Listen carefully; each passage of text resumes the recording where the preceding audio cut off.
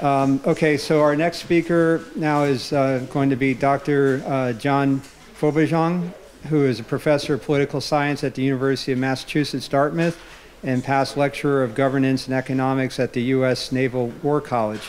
He served as director of leadership and civic engagement program at UMass and is the current director of the public administration program at the university. He's taught courses in American government, African politics, public administration, international relations, and civil rights at several universities in the U.S. He's also the author of a number of scholarly books and peer-reviewed articles, and was a U.S. Fulbright Fellow in 2009-10. Outside of his scholarly activities, Professor Fobanjong is president of the Kids of Tomorrow Orphanage, located in Nigeria, which provides housing, food, and education to children displaced as a result of the loss of parents in the war in Cameroon. Professor Fobanjong was born in Cameroon and immigrated to the U.S. in 1980. Prior to immigrating, he worked as an intelligence officer at the Delegation for National Security in Cameroon and later Assistant Police Commissioner at the Douala International Airport. Today he will be speaking on enduring factors responsible for the epidemic of genocide in Africa. Let's all welcome Dr. John Fobanjong. Thank you so much. I would like to start by thanking the authorities of PCC, the organizers of this conference, for finally placing Africa on the map. There's no continent that has contributed more to the West. There's no continent that has contributed more to the growth, to the rise of the West than Africa. When the West partnered with Africa in the 1400s, it allowed the West to leapfrog and overtake the Ottoman Empire and overtake China. Without Africa, I do not think that the West would be the hegemony that it is today, the great #1 region in the world that it is today. May I also take time out to thank our host. By our host, I mean our Native American ancestors, those that welcomed us here and gave us with open heart, open arms, this rich land that has brought prosperity to most everyone in the world. Thank you. Thank you. Now, my presentation is about the bigger picture. Conditions that perpetuate genocide in Africa. Now, the UN in 1944 finally describes genocide as a crime that is committed with the intent to destroy a people because of their identity. Now, oftentimes we wonder, what makes genocide? Is it the number killed or the intent? Kofi Annan, after the Rwandan genocide, was called upon to address this controversy. And he said, what makes genocide is not so much the number, it's the intent. So even if in the Rwandan genocide, even if just one person was killed, and the intent was to destroy the Tutsis, that constituted genocide. In the Jewish Holocaust, even if just one Jewish person, not 6 million, just one killed, and the intent was to eliminate Jews, that would constitute genocide. Now, on Africa, for us to properly understand and see what genocide has done for Africa, I've gone through and listed a documented, it's on there, okay. I can't see it, okay. Documented cases of genocide on the continent of Africa. And it goes back to way long before independence. It begins with the extermination of the Herero people in Southwest Africa. Herero and the Name people. This, I can't see my screen here. It's perpetrated by Germany, by the Germans, and it led to the elimination of 80% of the Hereros and 10,000, well, 65,000 of the Hereros and 10,000 of the Namas. And this was in 1904. The French in Algeria, genocide, what led to the killing of 1 million Algerians. Then in Rwanda, before the 1994 genocide, there was an earlier genocide. This was in 1954, between 1954 and 1962, and it caused the death of, what, 10,000 Tutsis.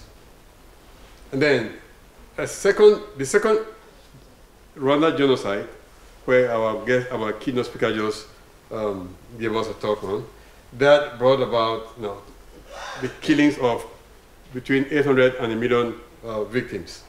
And then the Ikeza genocide. This was in Burundi in 1972. It brought, it caused the death of 200,000 Burundis, Hutus in Burundi. And then in the DRC, between 1885 and 1908, in the genocide that was perpetrated by King Leopold of Belgium, that brought about the death of between 10 million and 15 million Congolese. And then in what modern historians refer to as Africa's first World War, which was an insurgency that you had about 4 countries: Rwanda, Angola, Zimbabwe, Congo, Uganda, and even Kenya. They all sent troops, and between 1996 and 1999, it led to the death of between 5 and 6 million Congolese. And it continues. Then in 1967, I'm sorry, in 1967, okay, yes. In 1967, the Biafra War in Nigeria led to the death of close to 1 million Igbos, Igbos of Eastern Nigeria. And then in Kenya, in 1960, the Mau Mau genocide, perpetrators, the British, caused the death of close to 90,000 Kenyans. Then you had the extermination of the San people in southern Africa, where the Dutch settlers, perpetrated by the Dutch settlers, that led to the complete extinction, to the near extinction of the San people, who are also referred to as the Bushmen. This was between 1870 and 1936. And then the Matabele War, our earlier speaker just talked about that. This was in Zimbabwe, which at the time was called Southern Rhodesia. It led to the killings of hundreds of thousands of people, unspecified, of course. And then in Cameroon, between 1959 and 1964, there was a genocide perpetrated by the French that led to the killings of close to 400,000 Bamilekes. Then, as we speak, there's an ongoing genocide in Cameroon. It's called the Amazonian genocide. So far, close to 55,000 people have been killed. The war started in, 2017, and it's ongoing. Now, what distinguishes African genocide from genocides in other parts of the world? African genocides, what's unique about them is that most of them were committed by external forces, external powers, mostly during the European conquest, the European global expansion. You see here Germany, France, Britain, Spain, in the quest to spread out and acquire territories beyond Europe. It came with violence. That violence in Africa, in Namibia, led to the extinction of ethnic. Then you have in 1944, before 1944, acts of genocide existed in Africa, but the term genocide did not exist. So how do you prosecute a crime that has no name? And so, because the term genocide did not exist before 1944, most of the genocides that occurred, that happened before that period, before World War II in Africa, went unprosecuted. Why? Because it had no name. Now, luckily, most unprosecuted genocides would have headed to oblivion, that means unknown in history. Luckily, in 1944, a Jewish Polish lawyer called Raphael Lemkin at the UN came up with this new terminology, with this new phrase, this new word. It's called genocide, which is a compound word. Geno comes from people, side, killing. So combined, genocide gave meaning to this crime that existed in Africa long before colonial rule, long before Europeans came. So as much as most of modern genocide in Africa were perpetrated by outsiders, before colonial rule, there were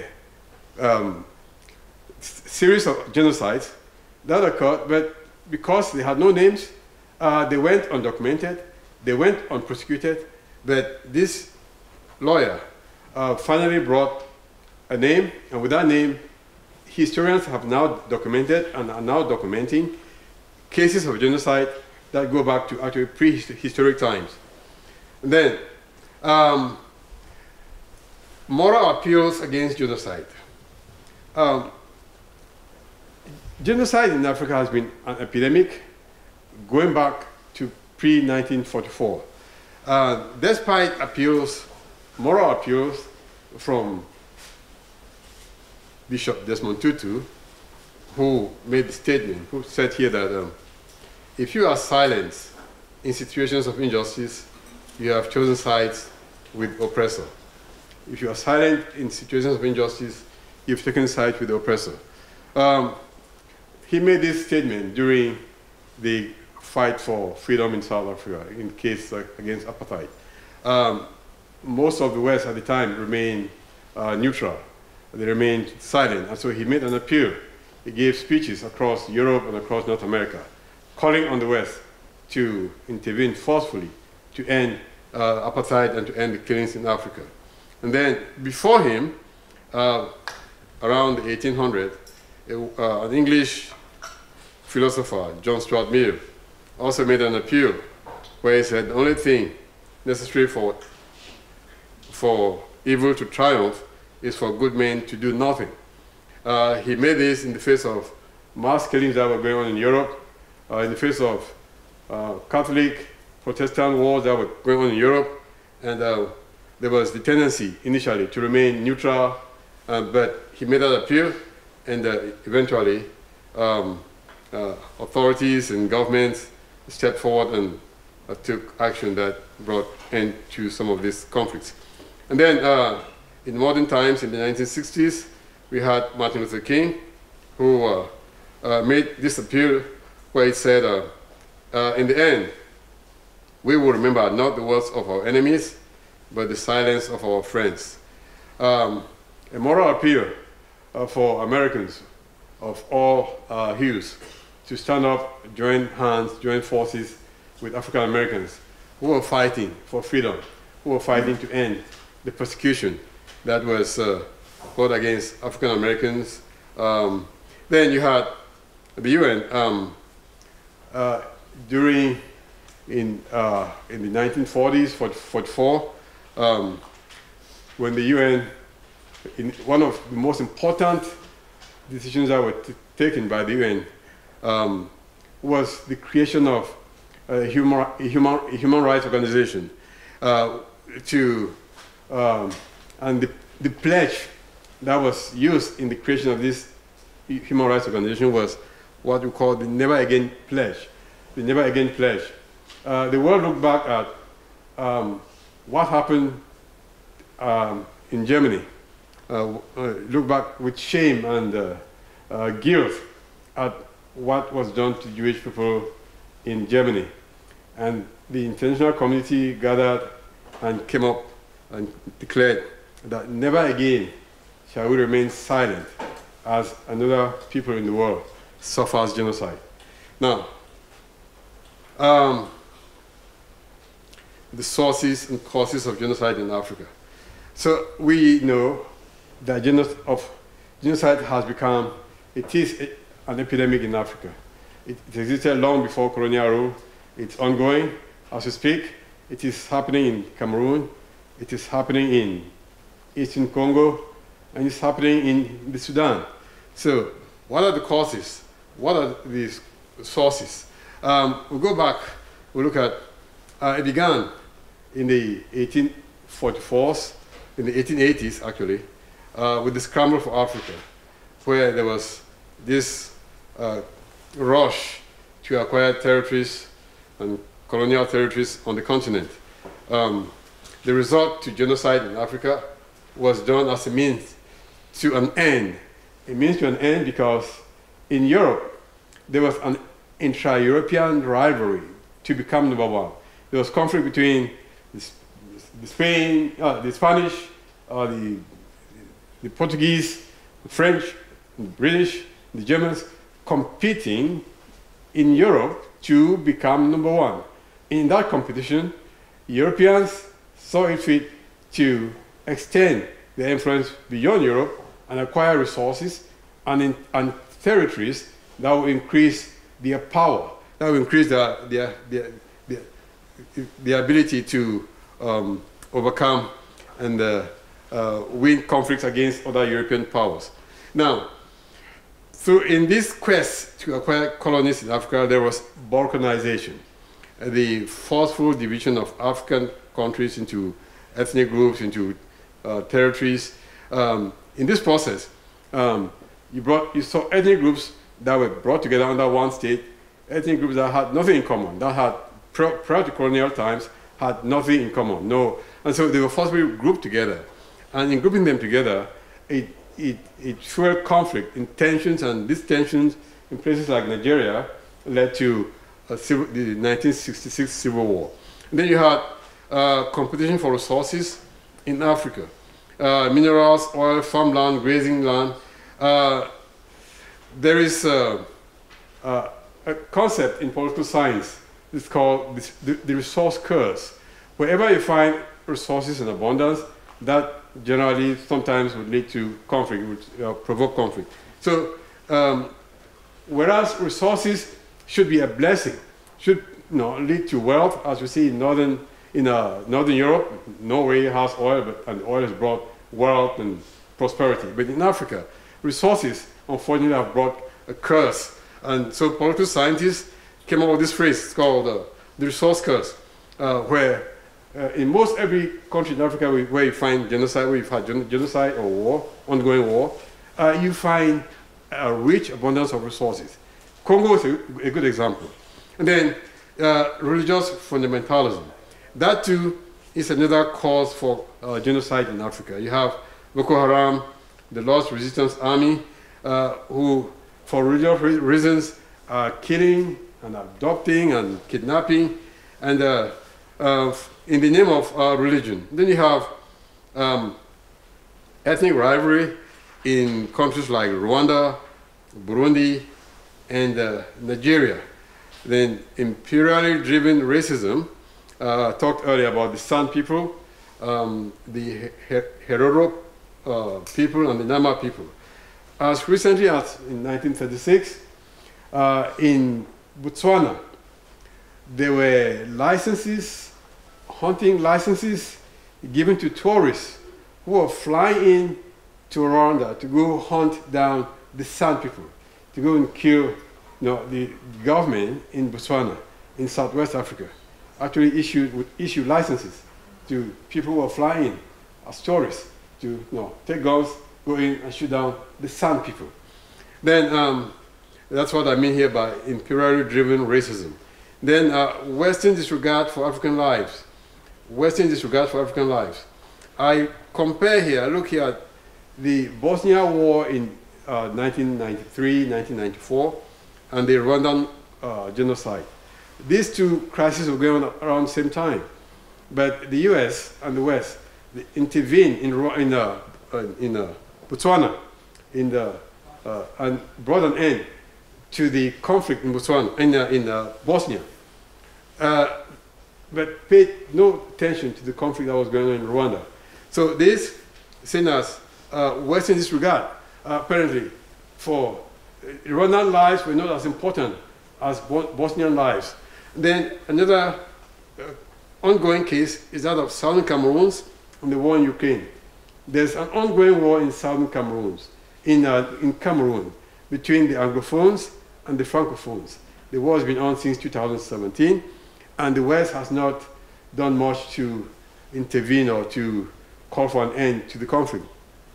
But the war in Ukraine broke out just last year, and the West has pumped in resources. Then another reason why genocide in Africa has become an epidemic and is ongoing is because UN penalty for genocide is too lenient to deter genocide. Too lenient.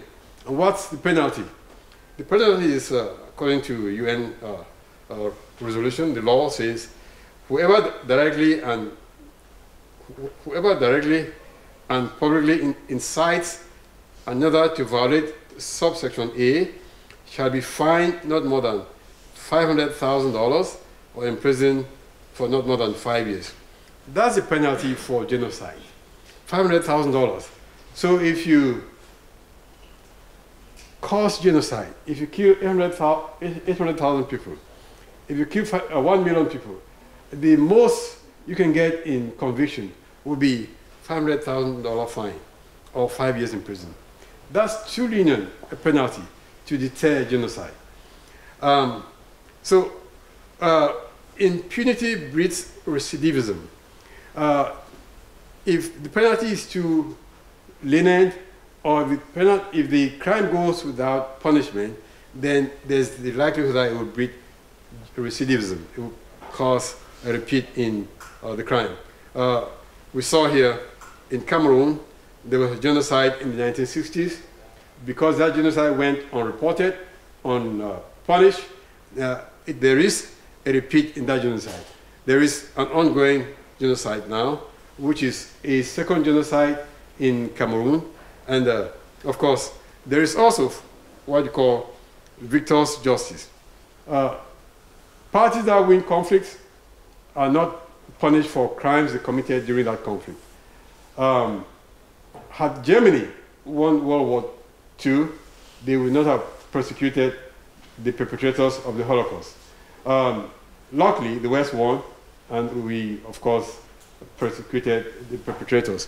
And so, for genocide to be punished, we've got to make sure that the idea of victor's justice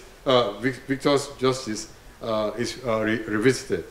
Then, now, as alarming as genocide is, the US has been reluctant in ratifying the Genocide Convention. It concerns that ratification would the US. It took a lot of campaigning and a lot of pressure for the US to finally ratify the Genocide Convention. It wasn't until 1988, and this convention was passed in 1944. It took more than 44 years for the US to finally ratify this convention. It came as a result of pressure from a US Congressman, Senator William Proxmire. He gave as many as 3,000 speeches on the floor of Congress. And that was what finally put pressure on the US government to ratify the Genocide Convention. Now, depicting King Leopold's ghastly exploits. The Eastern Congo in general, since Congo became independent, this country has never seen a decade of peace. We saw earlier that as many as 10 million people were killed during colonial times, and with independence in 1960, the killings continue, between 5–6 million people so far. So during the era of King Leopold, genocide came in the form of rape. This is possibly a colonist who just came from raping this little girl, and apparently he holds her up as trophy more or less. Then here's some villager whose hand got chopped off by some Belgian colonists. And then mutilation. Genocide came in the form of mutilation. This young people who apparently either refused to work or did not want to be subjected to colonial rule. Their fingers, their hands were amputated, chopped off, and then, of course, mass displacement, groups of villagers driven away from their village, and some killed and forcibly removed from lands that were fertile. Then, of course, so that's the face of genocide in Africa.